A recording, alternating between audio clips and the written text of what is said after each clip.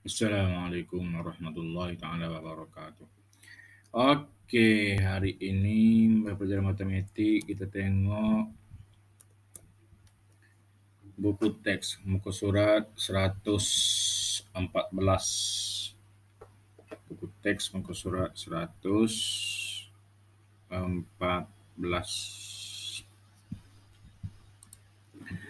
Okey, tengok soalan A. Nota di sebelah menunjukkan perancangan keuangan Ibu Winnie. Ini dia rancang Ibu Winnie, rancang keuangan dia. Ibunya bercadang memberikan sebahagian wang perseraannya sama banyak kepada 5 orang anaknya. Okey. Banyak mana dia ada wang persaraan? RM145,358.70. Ini wang persaraan dia. Dia nak berjumlah wang untuk anak-anak RM12,000. Belanja melancong. Dia nak pergi melancong RM5,750. Kemudian selebihnya tu dia nak labur. Wang pelaburan berapa ringgit tanya. Okey, soalan yang pertama, berapakah jumlah wang yang akan diterima oleh setiap anaknya? Banyak mana bagi anak dia? Dia nak bagi kepada anak dia sebanyak RM12,000. Berapa orang anak dia? Anak dia ada 5 orang. Jadi nak cari soalan yang pertama tu guna operasi bahagi. RM12,000 bahagi dengan 5 orang. Okey, kita pun guna sifir 5. Tengok sifir 5. 1 bahagi 5 tak boleh letak sifar atau letak pun tak apa. 12. Ambil 12. 12 bahagi dengan 5. Sifir 5. 5 darab 5. 1, 5. 5 darab 2, 10. 3, 15. 15 lebih darab dengan 2. 10. Jadi, tolak lebih 2. Turun sifar jadi 20. 20 bahagi 5, sifir 5, 5, 10, 15, 20. 5, 10, 15, 20 darab dengan 4. 20. Okey. Kemudian habis. Okey, awak naik je sifar ni, naik atas sifar. Jadi setiap anak dia terima RM2,400. Jadi sifar depannya boleh padam lah, tak tulis pun tak apa. Cantik tak tulis lah, kalau tulis pun tak ada masalah. Okey, yang kedua, hitung wang pelaburan. Hitung wang pelaburan Ibu Winnie. Dia ada RM145,350.70. Ni dia bagi pada anak dia RM12,000. Kemudian belanja melancong, jadi guna operasi tolak. Operasi tolak. Yang kedua, operasi tolak. Tolak 2 kali. Yang pertama, RM145,358.70. Tolak yang diberi kepada anak dia RM12,000. RM12,000 tu tidak ada sen, jadi kita letak sen. Tak sen, tak ada sen, letak sen, sifar-sifar. Okey, susun dalam bentuk lazim.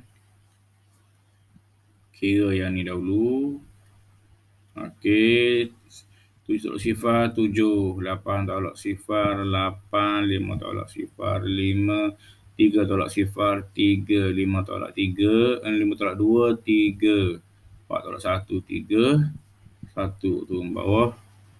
Kemudian tolak sekali lagi untuk belanja melancong. Okey. RM13,358.70. Tolak untuk melancung. Melancung pun tak ada sen. Letaklah sen, sifar-sifar. Susun dari kanan Susun dari kanan supaya ikut nilai tempat. 5,750 ringgit. Okey, kemudian awak selesaikan yang ni. Awak selesaikan dalam buku tulis. Awak salin soalan Saya lupa nak cover tadi. Awak salin soalan, kemudian awak tirulah dalam kira ni. Okey. Awak pause video tu, kemudian awak tiru je. Okey, next soalan yang B. Kakak Jason menyimpan RM250. Menyimpan RM250 setiap bulan. Setiap bulan dia simpan RM250. Januari, RM250, Februari, RM250 dia simpan. Selepas 36 bulan. 36 bulan lama mana Siapa ada setahun? Setahun apa bulan? Setahun ada 12 bulan. 12, 24, tambah 12, 36. Maksudnya 3 tahun dia simpan RM250 setiap bulan. RM250, RM250, RM250 sampailah 36 bulan ataupun 3 tahun. Dia mengeluarkan, keluar duit tu, RM7,850 untuk membayar wang pendahuluan sebuah kereta. Dia nak beli kereta sifat 3 tahun, 250 sebulan. Banyak mana kena kira. Kemudian awak keluar sebanyak RM7,850 awak bayar pendahuluan kereta. Kira baki wang simpanan kakak Jason jika tidak termasuk faedah simpanan yang diterimanya. Okey, apa maksud tidak termasuk faedah? Apa maksud faedah simpanan? Faedah simpanan ni kalau awak simpan duit di bank setiap tahun bank akan bagi keuntungan sebab kita simpan duit dalam bank. Tapi dia tak ambil kira yang tu, jadi kita ambil kira yang ni sajalah, duit di pokok dia ialah RM250 dia masuk setiap bulan ni selama 36 bulan. Jadi kita guna operasi apa dulu? Operasi darab dahulu RM250 darab dengan 36 bulan. Kemudian mengeluarkan RM7,850. Tolaklah pula sebab keluarkan RM7,850 dia nak baki. Maka itu dah jalan kira dia. Okey, awak nak guna kaedah apa darab dulu ni? Awak kena yang darab guna tolak, guna kira yang mana dulu? Kira depan dulu, darab dulu. Nak darab 250 darab 36, nak guna kaedah apa? Kaedah tiang. Tiang 1, 2, 3, 4, 5. Ada 5 digit. 1, 2, 3, 4, 5. 5 digit, maka 5 tiang. Tutup atas watak dulu. Okey, tiang 6. Darab dengan sifar. Sifar 6 darab dengan 5. 30. 6 darab dengan 2. 12. Okey, selesai sifar tiang 6. Tiang 3 pula. Tiang 3 darab sifar. Tulis di tiang 3 ni. Sifar. 3 darab 5. 15. 3 darab 2. 6. Sifar 6. Habis dah tiang 3. Maka kita pun buat lantai. Freehand ni macam ni lah. Tak ada masalah. Kita boleh padang dulu. Awak guna pembaris Kalau saya guna pembaris, saya guna pembaris. Payahlah sikit sini buat saya. Okey, kira dalam petak ni. Ni sifar tambah sifar tambah sifar. 3 tambah sifar tambah 5 tambah 2. 5 tambah 3, 8 tambah 2, 10. 1 kat depan. 6 tambah 1, 7, 8, 9. Jadi RM9,000. Okey, RM9,000 dia simpan. Kemudian dia keluarkan sebanyak berapa ribu? RM7,850 yang dia keluarkan. Okey, boleh kira? Boleh kira sendiri. Ni awak kena ambil daripada rumah ibu ni. Daripada tempat ibu ni. Okey, ambil tempat ibu ni. 1 tinggal 8. Yang ni 10. Tinggal 9. Ambil 1, 10. Tinggal 9. Yang ni 10. Sampai sini sahaja. Sorry. Okey. Terlebihlah pula dah. Tak apa. Kita padam dulu yang ni. Okey. Jadi yang ni awak nak kira ni. Ni sifar tak sifar lah. Okey. 10 tolak 5, 5. 9 tolak 8, 1. 8 tolak 7, 1. Maka itulah baki yang ada di dalam akaun bank dia. Tapi mungkin lebih lagi lah kalau termasuk dengan faedah. Okey, next. Next. Sebuah syarikat mengagihkan keuntungan tahunan berjumlah RM102,000 sama banyak kepada 32 orang pekerja. Setiap pekerja juga diberi RM1,200 bersempena dengan ulang tahun syarikat yang ke-10. Kira jumlah wang yang diterima oleh setiap pekerja. Okey, faham tak? Baca sekali lagi. Sebuah syarikat mengagihkan keuntungan tahunan berjumlah RM102,000 sama banyak kepada 32 orang pekerja. Maksud dia, operasi apa dulu? Tulis ayat matematik dulu. Operasi apa? RM102,000 bahagi pada 32 orang pekerja, maka bahagi dengan 32. Setiap pekerja syarikat itu juga diberi RM1,200. Jadi operasi tambah. Setiap pekerja dapatlah pula RM1,200. Sebenarnya ulang tahun syarikat yang ke-10.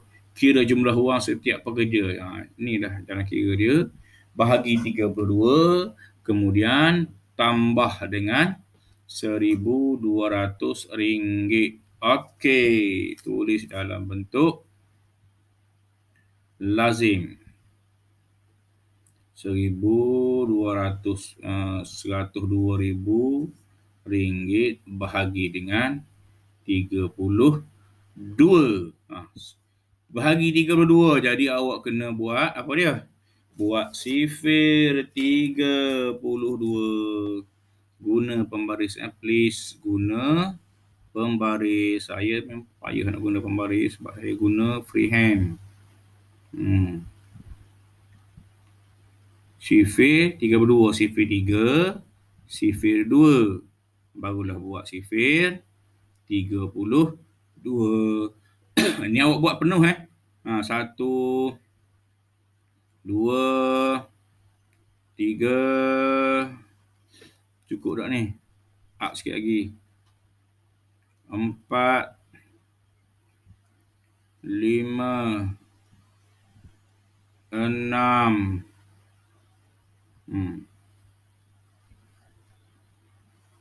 7, 8, 9. Tu dia. Okey. Buat sifir 3. 3, 6, 9, 12, 15, 18, 21, 24, 27. Sifir 2. 2, 4, 6, 8, 10, 12, 14, 16, 18. Okey, sifir 32. Tengok belakang dia 2, depan dia 3. Ni belakang dia 4, depan dia 6. Belakang dia 6, depan dia 9. Belakang dia 8, depan dia 12. Belakang dia sifar, depan dia macam mana ni? 5. 1 tambah dengan 5. Duduk tengah dia 6. 1 depan. 2 belakang. 18 tambah 1. 19. 4 belakang. 21 tambah 1, 22. 6 belakang. 24 tambah 1, 25. Ni 8 belakang. 27 tambah 1, 28. Siap. CV 32. Jadi awak pun boleh selesaikanlah yang ni. Okey. 1 tak boleh sifar. Sifar 10 tak boleh lagi. 10 tak ada 10. 102. Mana 102? Dengan 12. Ni lebih. Jadi ambil 96. Darab dengan 3. 96. Tolak 96. 102 tolak 96. 97, 98, 99, 100, 101, 102. Jadi lebih lagi 6. Bawa turun sifar 60. Ni lebih, ambil 32 darab dengan 1, 32. Okey, kemudian tolak. Sifar tolak 2 tak boleh, ambil 1 tinggal 5. Yang ambil tadi bawa ke mesra jadi 10. 10 tolak 2 tambah sifar 10 tolak 2, 8. 5 tolak 3, 2. Ni sifar ni bawa turun ni. 280. Ni lebih, ambil 256 darab dengan 8. Darab dengan 8. 2, 5, 6. Tolak. Sifar tolak 6 tak boleh, ambil tinggal 7. Bawa ke paksa jadi 10. 10 tolak 6, 4 tambah sifar 4. 7 tolak 5, 2. Ni sifar dah tak tulis. Ada 1 lagi. Bawa turun sifar ni 240. Tak ada juga Jadi ambil ni darab dengan 7. Darab dengan 7. Berapa? 224. Ya Allah, tak muat kat saya. Saya padang dulu Awak salin sifir ni awak salin. Awak kena buatlah awak sifir tu. Saya kena padang supaya tak muat okey. Saya padang dulu. Nanti supaya kita ada ruang untuk menulis. Okey. Sifar tolak 4 tak boleh, ambil tinggal 3. 10 tolak dengan 4, 6. 3 tolak 2, 1. Sebaik tak pada habis. Okey, kemudian letak titik perpuluhan. Tambah sifar. Waktu sifar. Darab dengan 5. Ada satu nombor baik tak? Darab dengan 5. 160 tolak. Okey. Ni kena letak sifar. Dia tak ada perpuluhan 5 gini. Bak ringgit. Jadi 50 sen. Okey, jadi kemudian awak tambah jawapan dia tu. Berapa? Sifar depan itu lihat sifar depan ini. Okey. 3,187 ringgit 50 sen. Tambahlah pula dengan berapa? 1,200 ringgit. 1,200 ringgit itu tak ada sen, awak kena letak sen. 1,200 ringgit. 1,200 ringgit. Awak pun selesaikan yang ni. Kira sendiri Kira sendiri. 3 soalan ni cukup untuk hari ni. Soalan dalam buku tulis. Okey. Saya harap buatlah.